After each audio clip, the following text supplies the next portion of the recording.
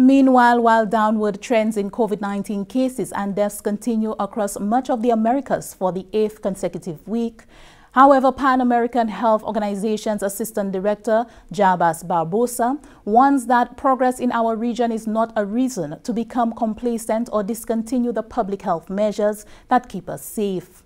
The Assistant Director reported that thanks to strong immunization systems in the region, 1.2 billion doses of COVID-19 vaccines have been administered and 46% of the overall population are now fully vaccinated.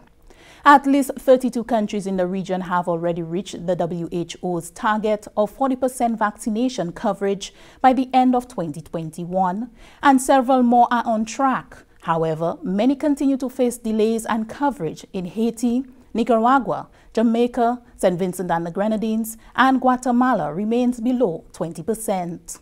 Barbados continues to report its highest number of COVID-related infections and deaths since the start of the pandemic, and there are concerning shortages of hospital capacity in the Dominican Republic and Trinidad and Tobago.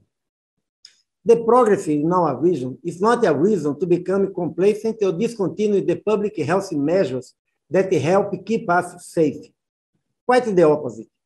The decline in cases and deaths shows that our approach is working, and it is critical for all of us to stay the course until everyone is vaccinated and protected from the virus.